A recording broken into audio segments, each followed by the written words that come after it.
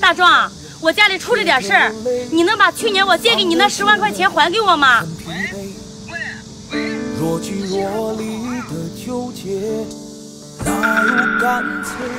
严大壮，你还想躲到什么时候？还钱！哎，江姐，刚提了兵力，我带你去兜兜风。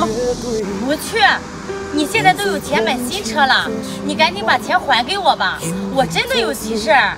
哎呀，想起来了，我还有个约会，下次还啊。你别装了，大壮，你这次要是走了，我还能找到你吗？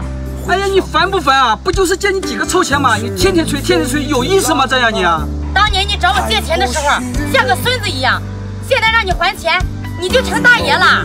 咦，老子就是有钱，老子就是不还你，咋的呀？你打我呀？这车先放我这抵债，什么时候还钱，什么时候拿车。你，我伪装得很简单，强悍坦然，体贴又明白的在路口故意走散。